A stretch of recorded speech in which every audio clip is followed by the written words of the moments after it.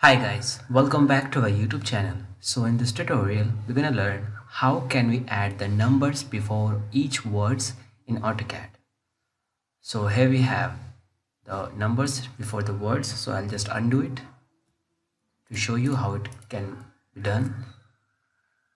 So for that, you have to first have here either text or single line text or multi-line text. And then you have to click on this Express Tools. And then you have to click on this auto numbers, or you can use the shortcut TCOUNT. This after selecting, you have to select the text and then press enter. Now select Y and then you have to just specify the increment from 1, 1 and then press enter. Now select the prefix. And just after clicking on that, as you can see, your text is now converted into number text. So this way guys, you can add the numbers to the text in AutoCAD. Hope you like this video. Thank you.